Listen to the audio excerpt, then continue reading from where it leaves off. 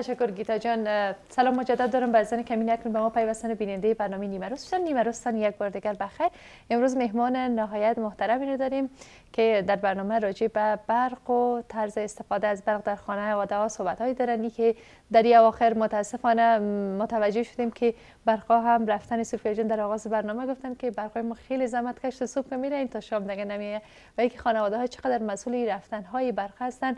در برنامه امروز به بحث بررسی می‌گیریم. در این بحث ما را خوشبختانه جناب محترم آقای وحید الله توحیدی مسئول یا هم رئیس بخش مطبوعات شرکت برشنا همراهی میکنن و پیرامون این بحث نظریات و همچنین معلومات مفید برای شما خانواده عزیز که بیننده برنامه ما هستین و از نوع نبود و برق‌ها همیشه شکایت دارین ارائه میکنن. آقای توحیدی خوش آمدید به برنامه نیمه روز. خرسند هستم که در برنامه امروز حضور شما رو با خود داریم. تشکر بسیار. سلام بر شما و گیتا جان و همکارای عزیز. یاد خاطرات گذشته ما بخیر. در این برنامه بیشتر بودیم. همکار بسیار عزیز ما هستند و افتخار تلویزیون آریانا. تشکر بسیار زیاد. تشکر از شما آقای توحیدی که در برنامه امروز حضور پیدا کردین. امروز دیگر همکار ما نیستن، فقط همکار مهمان برنامه همچنین صاحب نظر هستن و میخواین در رابطه با برق و نبود برق صحبت داشته باشین. ببین آقای توحیدی در رابطه با اینکه چرا اول دلیل از اینکه برق چرا در این شب و روز مخصوصا در پایتخت و در کابل کم است صحبت‌های داشته باشیم. بعد از آن در رابطه با اینکه خانواده‌ها چقدر سهل‌انگاری میکنن در استفاده از برق بازم صحبت‌های خواهد داشتیم. در اواخر البته یک سری مشکلات تکنیکی که از بابت ازدیاد برق ما می‌خواستیم که از جانب ازبکستان به افغانستان داشته باشیم. یک سری مشکلات ایجاد شد. به که ما خواهان برق بیشتر از جانب ازبکستان به افغانستان شدیم در ایام زمستان که فیدرهای خروجی را باید تقویه کنند تا ما باشه که از شروع 2019 برق بیشتر را به افغانستان داشته باشیم. خوشبختانه اونا هم کار خود آغاز کردن.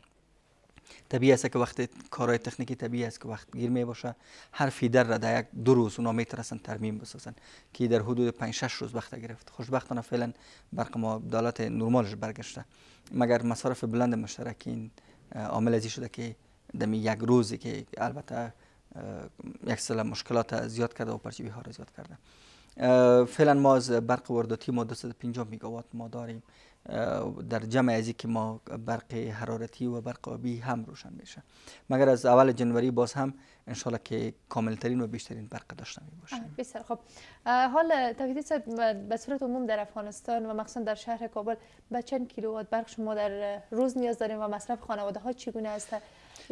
مصارف البته فرق میکنه. در ایام بهار، در شروع تابستان، بعد از تابستان، در شروع خزان ما 300 میگاوات برق داشته می باشیم و همین 300 کاملا بس هم میکنه و پرچوی هم نمی باشه به طور 24 ساعته. مگر در ایام زمستان به خاطر ازی که مصارف مشترکین بلند میره یا هم کوشش نمیشه که مصارف خود کنترل کنن، بعضی از مشترکین تاثیرات منفی بالای برق میگذاره و این دیماند و این تقاضا تا 700 میگاوات یا 750 میگاوات یعنی 2.5-3 برابر میشه. یعنی 2.5-3 برابر میشه. چرا؟ تاثیرات منفی از این بالای چی است؟ بالای خانواده محترم دیگه است. اگر ما برق کمتر مصرف کنم، بالخصوص در وقت پیک از ساعت 5 شام تا 10 شب از وسایل پر مصرف استفاده نکنم، بخاری برقی روشن نکنم، گازها و اجاقهای برقی را روشن نکنیم، ایسی روشن نکنیم، صرف به خاطر تنویر و تلویزیون با مانند ایام بهار و تابستان با استفاده کنیم، ما پرچوی برق داشته نباشیم.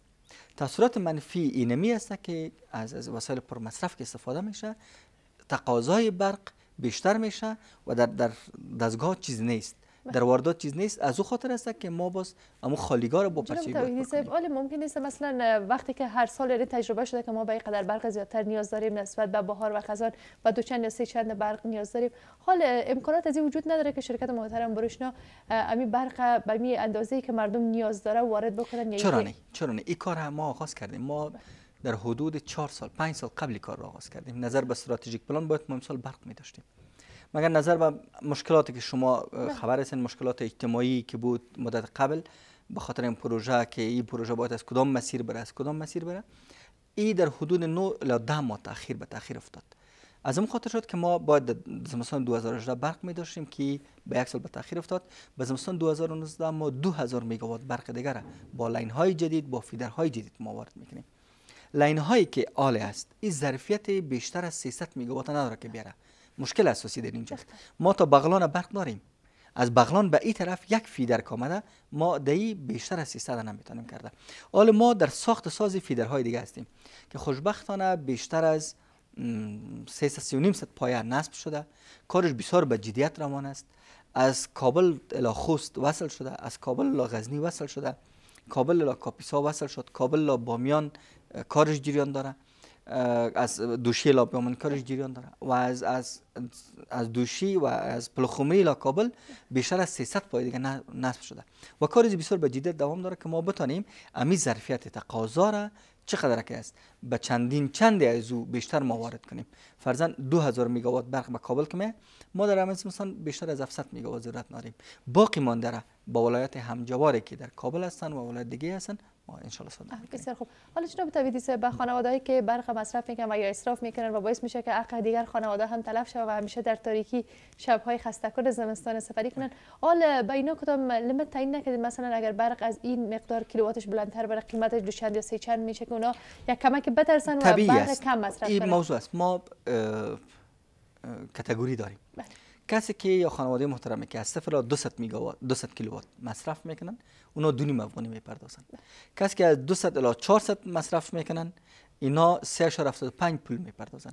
اینا که از 400 تا 700 مصرف میکنن اینا 6 روپیه میپردازن، 5 روپیه. اما تو جدا میشین تا 10 افغانی بلند میره. ما همیشه از این خاطر میگیم که شما مصرف کم کنید، بل کم بپردازین و برق بیشتر داشته باشین.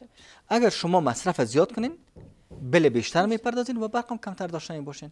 بالخصوص در اوقات پیک از خانواده محترم تقاضای میگه است از مادرک و خواهرای ما که لطفاً از ساعت 5 شام تا 10 شب از کلوشویی، از روشن کردن بخاری برقی، از روشن کردن ایسی، از پختن دیگ بالای بخاری یا جاق برقی، از اینا جدا جلوگیری کنین.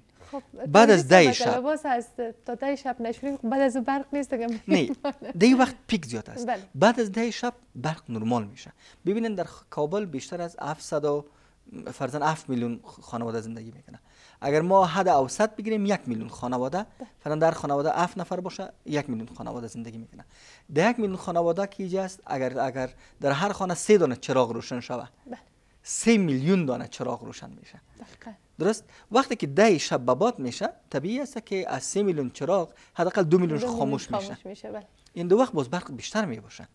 یعنی اگر اینا میتونن بایلر خود روشن میکنن به خاطر صبح بعد از 10 شب که استراحت میکنن یا بعد از 11 شب بایلر خود نصب کنن، صبح که از خواب میخیزن آبشون هم جوش، برقشون هم کمش مصرف، پس بایلر خود بکنن در طول روز مکمل از او استفاده کنن.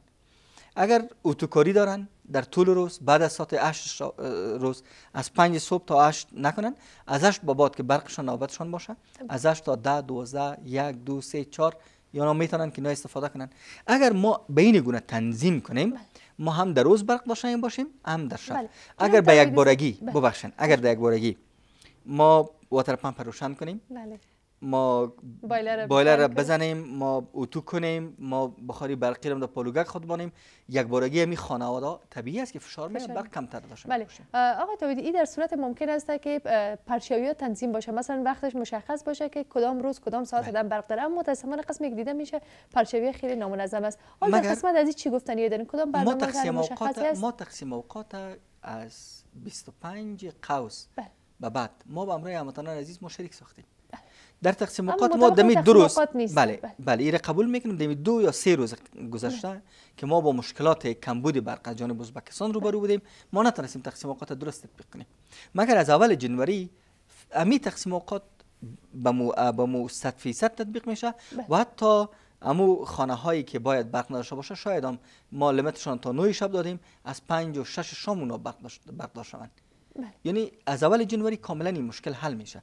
مگر وقتی که ما تقسیم اوقات میدیم طبق تقسیم اوقات خانواده محترم که اما مصارف خود پلان کنن در طول روز، فرضاً یک خانواده محترم فرضاً خانه شما امروز 12 بجه شما برق داشته می باشین در ساحتان تا فردا ساعت 12. فردا ساعت 12 برق شما میره تا ساعت حد اکثر 9، حد اقل تا 6 شام. پس فردا صبحی ساعت 5 صبح باز برقتان میره یعنی 10 شب 9 شب برقتان میه، 10 5 صبح باز برقتان میره تا 12 روز، 12 روز باز برقتان میه. به این شکل ما تنظیم کردیم که یک روز در روز جفت از طرف روز برق نباشه، یک روز از طرف شام برق نباشه که به همه خانواده به گونه درست تقسیم شد. و این بی‌نظمی که در چند روز جریان داره، این تا کی مرفوع خواهد شد؟ این فعلا مرفوع شده. یعنی فعلا هم که ما را مرفوع کردیم برق بیشتر شده. متاسفانه مردم به ترس ازی هستن که والا برق نیست، همه چیز یک بارگی مصرف میشه. فعلا 250 میگاوات که البته روزهای گذشته ما تا 150 میگاوات جذب میکنیم. فعلا 250 الی 260 میگاوات ما جذب کرده میتونیم. ان شاء الله از اول جنوری این کاملا بیشتر از 300 میگاوات ما از بله. و یک شکایت هموطنان ما جناب توحیدی صاحب که میگن منطقه‌ای که وی آی پی هستن یک کمک مدرن تر هستن، اونا همیشه برق دارن و منطقه‌ای که کمی فقیر نشین تر هستن اونا. من یک لاین بر شما تشریح میکنم، هموطنان عزیز میدونن. یک لاین فیدرهای سابق در گذشته از برج ها به همه پرچوی میدادن. آل از فیدرهای عمومی که از پلوچرخی آمده لاین های عمومی پرچاو میشه. ما در یک وقت 18 لاین پرچاو میکنیم. این 18 لاین که نوبتش پوره میشه، 18 لاین دیگه باز روشن میشه. یک لاین 50,000 خانواده یا بیشتر از دو خانه وصل است. مسیری که ما فرضاً در یک منطقه غریب نشین زندگی میکنیم، آمده امی لاینی که از خانه ما آمده وزیر اکبرخان، از وزیر اکبرخان تیر شده بالای تپه شیرپور و منطقه قلعه خاطر، قلعه خاطر بیمارو، از پیش بیمارو قلعه موسی، از قلعه موسی تیمنی، از تیمنی کله پشته. این قدر مسیر شده. در اینجا شما ببینین که در کدام منطقهش وی آی پی است، کدام منطقهش نیست. یعنی مکس است. اینا ما نمیتونیم گفته که در یک لاین خاص به خاطر وی آی پی است، یک لاین خاص به خاطر غریبات. این گپ هیچگاه نیست. بر ما مشترک محترم است. هر یکیش نوری دیده ماست و شرکت ما، هر کارمند ما خدمتگزار از اینا باید. سپاسگزار هستم جناب توحیدی صاحب که تشریف آوردین پیرامون برق صحبت های داشتیم. با امید که تا سال آینده ما در فصل زمستان شاهد برق 24 ساعته باشیم با مو استفاده که داریم، مو ایر کندیشن و مو بخاری، به خاطر که متاسفانه آلودگی خیلی زیاد شده. بیاین شما کوشش کنین تا که برق زیادی وارد افغانستان بکنین تا که ما از این آلودگی هوا حداقل نجات پیدا کنیم. از واردات هم زیاد چی نکنین، بگین که ان شاء الله که تولید بیشتر داخلی زیاد شه، ان شاء الله که اقتصاد خود افغانستان هم بیشتر سیف شه. با امید امروز هستیم. تشکر میکنیم بازم از شما که در برنامه حضور پیدا کنید. بینندگان نهایت عزیز، برنامه همچنان تا ساعت 4 ادامه داره. شما هم میتونید با ما همراه هم کلام باشین و بیننده نیمه روز باشین. در حال حاضر یکی از بخش‌های زیبای برنامه رو مشاهده میکنید. پس از آن همکاران ما با شما در برنامه همراه هم کلام خواهند بود. همکارای ما میگن که وقفه است، بخش نه، وقفه میگیریم، پس از آن هم کلام شما است.